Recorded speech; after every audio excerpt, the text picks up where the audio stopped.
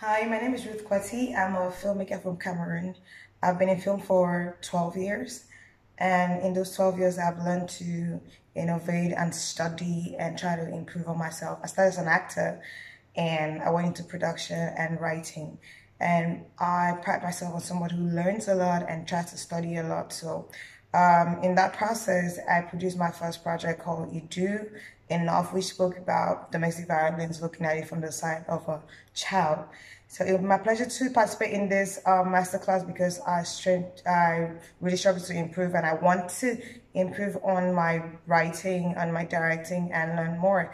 And particularly more right now about cinematography in general so that I can be a well-rounded filmmaker. So I'm looking forward to that. In Nigeria here as well, I've participated in a bunch of projects from series on African Magic to movies on Iroko TV as well, DJ Sig Ajoche. So.